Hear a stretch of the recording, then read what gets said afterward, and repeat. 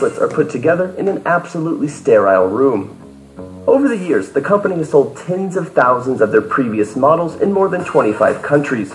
But thanks to their work with the Bakuliv Center, this new valve is a step above all the rest.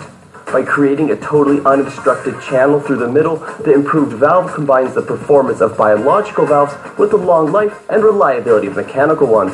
The valve shape is the same as that in a live human body, which enables an even laminar flow without any vortices. It fully matches the functions of a real heart valve.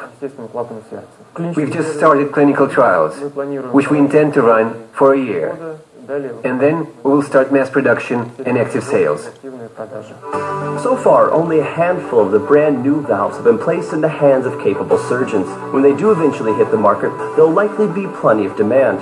In 2011, there were some 25,000 valve replacement surgeries in Russia alone. And to avoid becoming another of those statistics, you should do as I say and not as I do. For like